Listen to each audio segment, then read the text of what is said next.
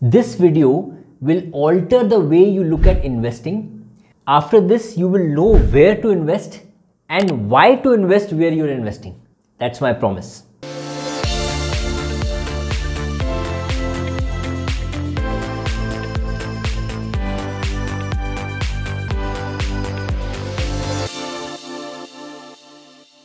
Hi everyone, this is Anupam Roongta and welcome to today's video. Now, you must have heard this word compounding. Where is it coming from? It is simply coming from the word compound interest. Now, we learned in our 5th grade mathematics, if I remember it correctly, the difference between simple interest and compound interest, right? So, simple interest is, for example, you get 10% interest as simple interest on an investment of 1 lakh rupees and you invest for next 10 years. For every year, you will get 10% of 1 lakh, that is 10,000 rupees will keep on getting added every year, right? 10,000 plus 10,000 plus 10,000. In case of compounding, in first year, you make 10,000 rupees, 10% returns. So your amount becomes 1 lakh 10,000. After that, next year, you get another 10% returns. Now this 10% returns is on 1 lakh 10,000 rupees. So the amount is bigger than 1 lakh 20,000 rupees. Right? So that's what is compounding. Now it might look like a very small difference between simple interest and compound interest, but it is the time which shows you the huge gap between when you grow something by simple interest and when you grow something by compounding. Right? Now keeping aside this mathematics part, there's one statement, very interesting statement by Albert Einstein. He says, compound interest is the 8th wonder of the world. Those who understand earn it, those who do not pay it. So let's understand compounding today so that you are amongst the one who earn it and not end up paying it. Right? Now to explain you further, let me show you something on the screen, and one by one I'll ask you questions and just keep thinking about the answers to the questions I'm asking you. Now, before understanding compounding in detail, let's start with the concept of inflation. Now we all understand what inflation is. Let's say the inflation of the country is 5% and you are saving 100 rupees today, which means next year your investment should grow at least by 5% so that you have 105 rupees in your hand and you can purchase that same item which was worth 100 rupees last year and today it is 105 rupees. In fact, one thing which we miss out is you should earn little more than 5% returns, because after paying the desired taxes, whatever the tax is on that investment, you should have 105 rupees in your hand. So the 5% return should be after, it should be net of taxes, right? Now, as per Government of India data, if you look at last 40 years of inflation data, the inflation in India is around 7 to 7.5% compounded annually. It is very low right now. I know it was very low for a very long time, but it was very high also in 80s, 90s and a lot of phases, right? So average inflation in India has been between 7 to 7.5%, but the inflation witnessed or suffered by you and me is much more than that because of something called lifestyle inflation. Now, before I delve deeper into lifestyle inflation, tell me in the chat box, tell me in the comment box, what was the expense of your household in 1982, 40 years back? Now, why am I talking about 40 years data for inflation and 40 years data here? Because 40 years is like lifetime of one generation. You start working at 20-25, you work till 60-65 and you build your wealth over this period. Now, in this period, you go through different levels of inflation, different levels of returns in your investments, and you build your wealth over this period. On an average, you know how much returns you have earned on every asset class. Instead of 40 years, if I take only 5 years, 10 years or 20 years, I might get biased towards a particular type of investment, right? Let's say property maybe has not done well for last 10 years, but if you look at last 40 years, it has done well. Right? Equity has done well for last 2 years, even last 5 years has been good because of that. But it's more important to look at a longer period of time so that we are unbiased as much as possible. Right? 40 years will take out all the biasness possible. So in 1982, 40 years back, what was the expense of your household, assuming there were 4 family members? Now, typically, we used to have like joint family and larger families in the 80s and 70s and 80s. So let's say you had 6, 7, 8 family members or more, reduce it proportionately and then tell me in the comment box what was your expense, your family's expense in 1982. Please mind, I'm saying 82, not 92.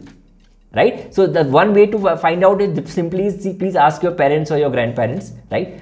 Other way is you might remember some conversation having with them when they said that this is the kind of salary we used to have in 70s and 80s. And at that time, the saving rate in India was more than 40%. So if someone was earning 500 rupees per month as salary, they were saving 40% out of that, and remaining was going into general household expenses.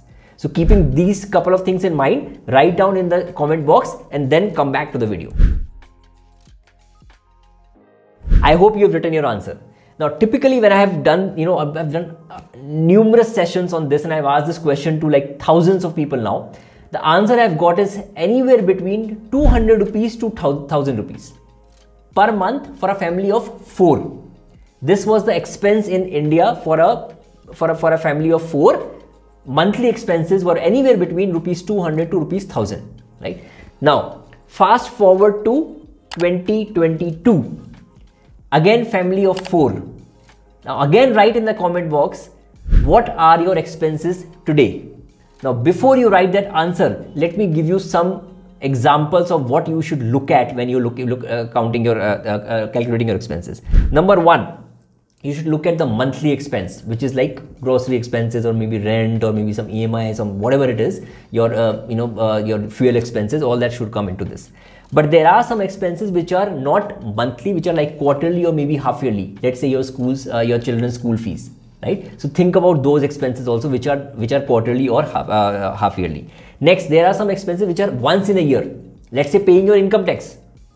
Yes, even that is an expense, right? You only pay that. So that's an expense that is going out of your pocket. Yeah, whether it is some charges or income tax or maybe some household expenses, it is all money going out from your pocket, right? So calculate that. And then there are some expenses which are occasional. Let's say some shopping.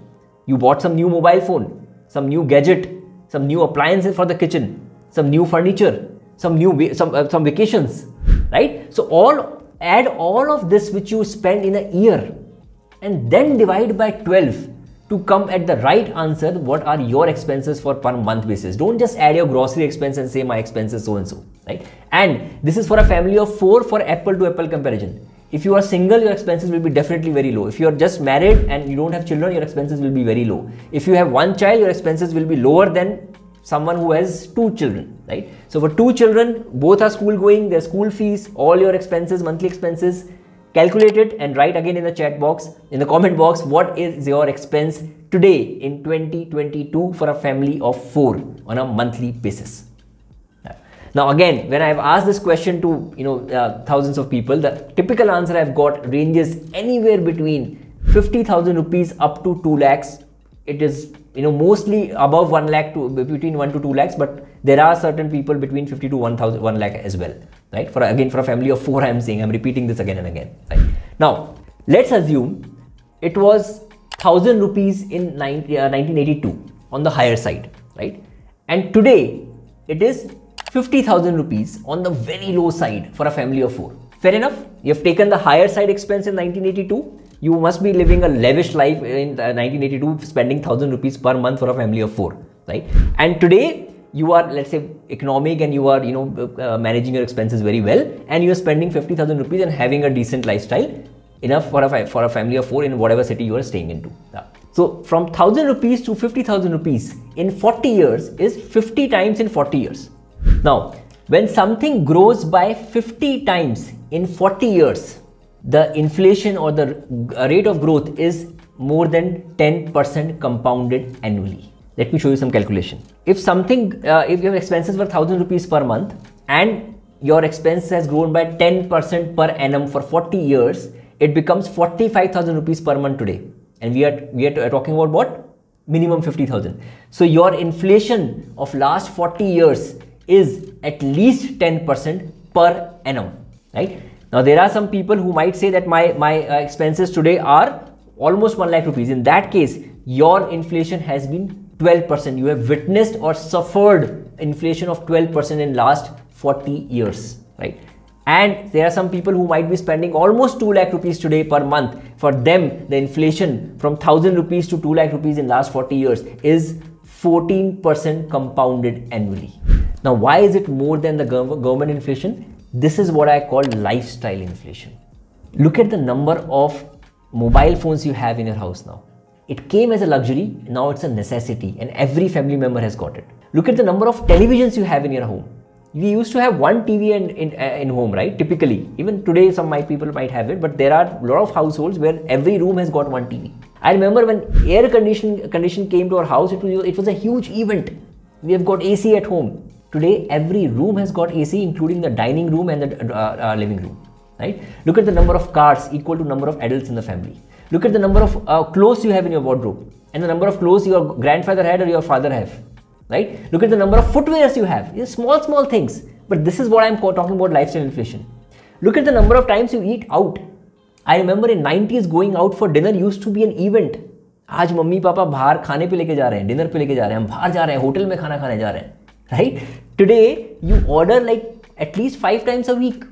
Whether you go out or you order from Swiggy or Zomato, whatever you number of times you eat out or you order is maybe 5 times or maybe much more, right? This is called lifestyle inflation. That's why your inflation is much more than what the government, that standard data is talking about, right? So now this is the kind of inflation you have witnessed.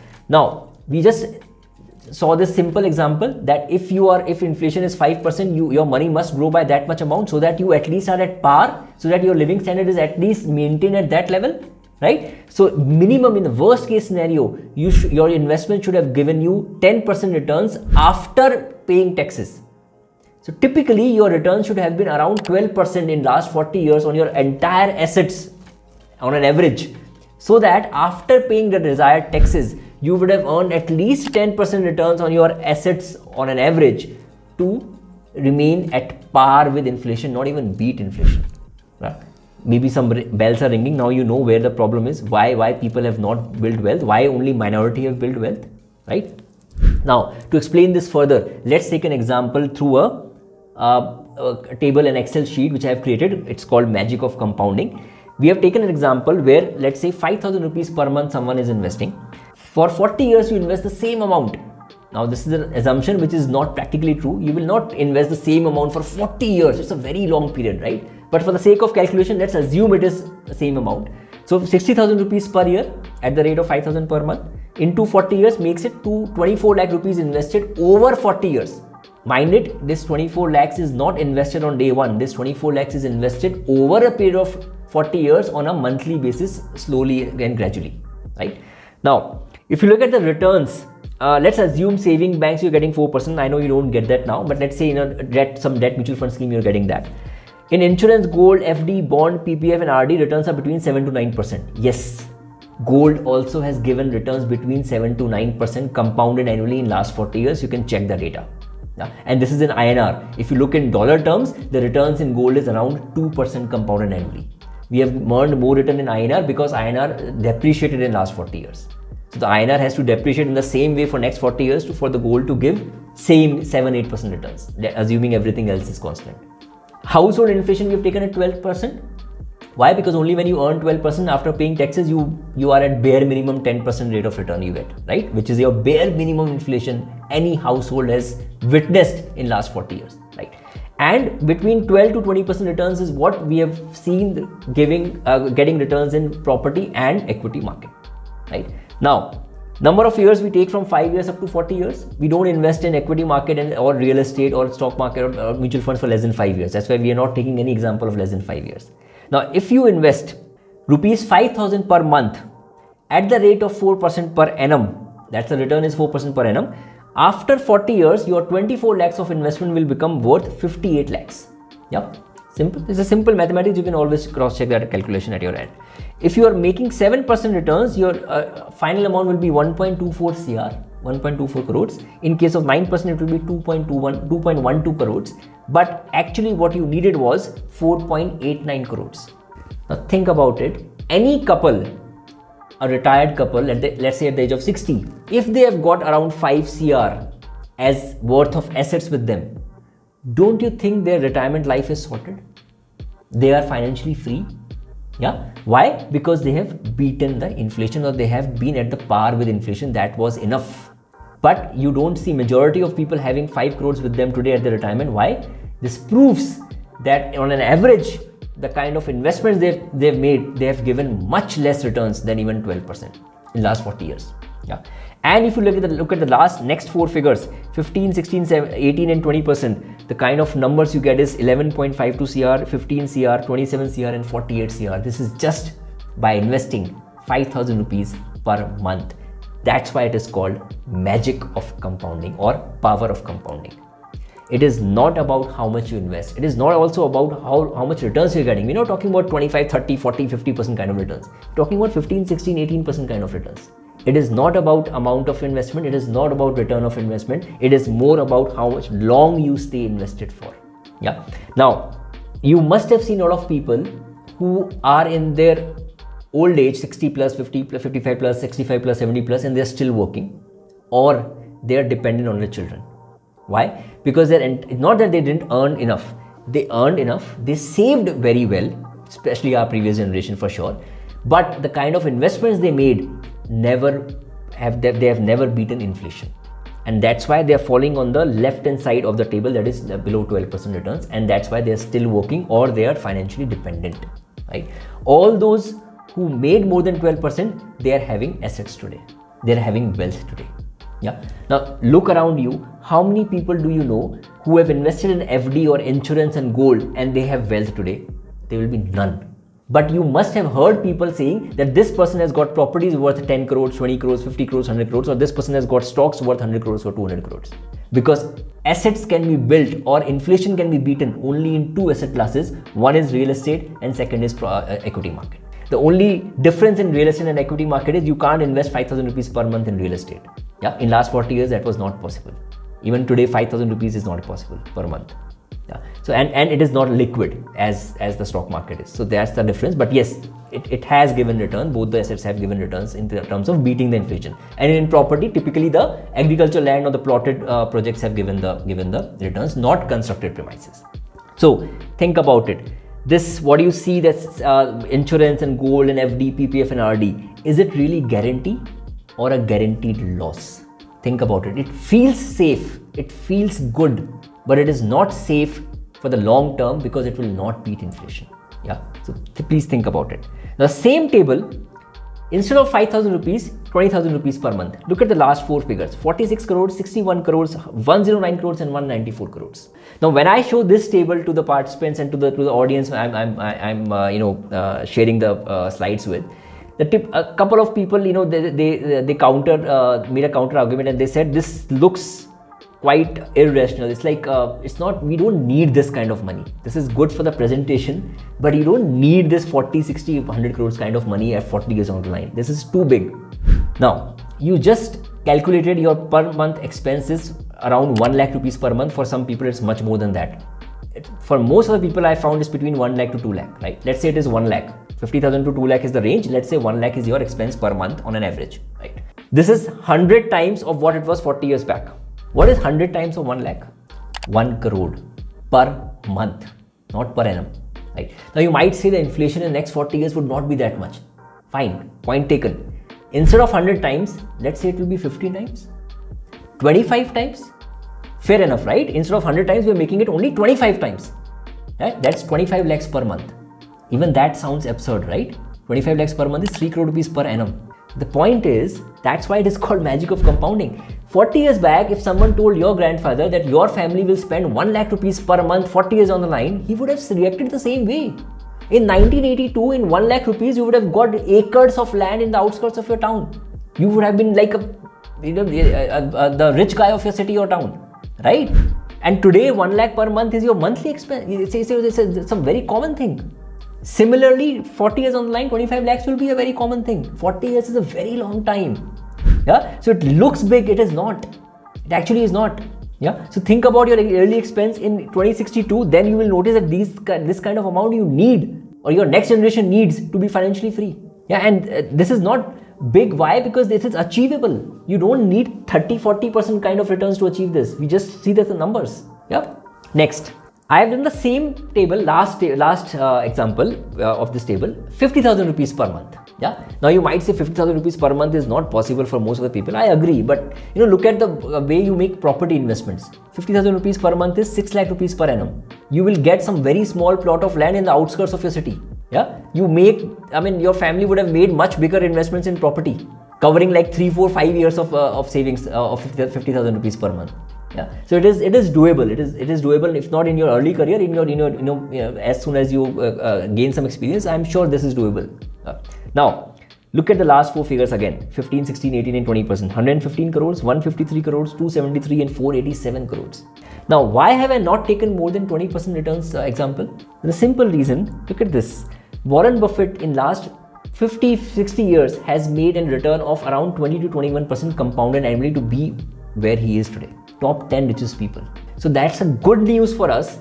Stop chasing and stop running behind those 30, 40, 50, 100% kind of returns. It is not sustainable in the long run. Yes, in the bull market, you will get that. Maybe somewhere here and there you will get that, but you cannot sustain that kind of return for that long. And the good news is you don't even need to. With 20-21% returns, you are in the top 10% richest people in the world. What more do you want?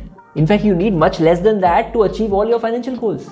If you can achieve 15% compounded annual returns on your total assets on an average, you will have the kind of money you will have, you will not know what to do with it. Just 15%. But the challenge is average 15% on the entire assets. What we typically do is 98% money is lying down in FD, PPF, RD, Sukanya Samriddhi Yojana, gold, here and there's insurance policies. 2% you put in the equity market and you expect 40% returns from there.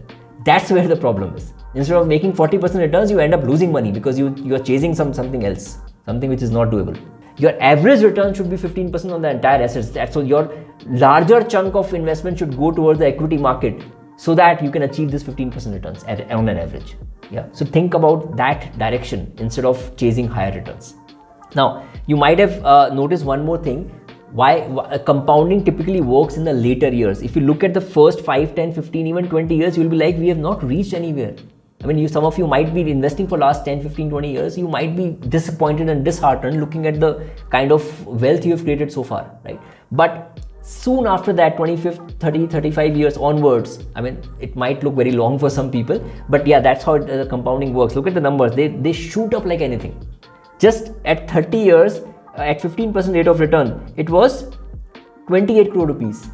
Just 10 years down the line, it becomes 115 crore rupees. Just 10 years. So that compounding, you look at Warren Buffett's wealth, you calculate, there's a number which proves that 99% of his wealth, what he owns today, was created after he turned 50. That graph shoots up like this. Why? Because compounding impact was seen or tangibly seen after a few years have passed. Yeah. So initial few years, you might feel discouraged, but don't be, because it is working. The compounding is working and it will show the results very soon. Now, you might have seen a lot of people still doing insurance. Look at the kind of insurance done by your grandparents and your parents, and which is kind of maturing very soon, or which matured a few years back. Tell me in the comments box, what is the amount of insurance cover, the amount you got in the policies which matured recently or which are supposed to mature very soon in next 1 or 2 years. It will be very small, or it will be not significant enough to make you very happy. Now, not that they did something wrong, their all intention was good, be it your parents or grandparents. Today you're getting, let's say, 1 lakh, 2 lakh, 4 lakh, 5 lakh, whatever amount you're getting in insurance. You might buy a bike or maybe a small size car, that's all, right? But when they did the insurance, it was a big amount. Yeah, they thought they're doing something which will be really beneficial for their child or their grandchild. What unfortunately happened was insurance policies never beat inflation. So every year your money was getting eroded. For 20 years your money got eroded. The value of it went down by every year. And that's why today the amount is very small compared to what it looked like a big amount 20 years back. So what did compounding taught us? 1 lakh per month looked huge in 1982. Today it is normal. Similarly, 25 lakhs per month looks huge today. It will look normal in 2062. Yeah. Next, if your expenses are growing from 1 lakh rupees per month today to 25 lakh rupees per month in next 40 years, do the simple maths. This is an inflation of 8.4%, which means you need to make returns of not 8.4, 10% or more, because after paying taxes, you should have 8.4% returns in your hand so that you are at par with inflation, not even beating inflation. At least you are at level of inflation. So I always tell my investors and participants that debt is risky in the short term, in the long term, sorry, and equity is risky in the short term, and we do exactly the opposite. Now debt is risky in the long term means what? It's not risky in terms of losing money or losing your capital, but it is risky because it is not beating inflation.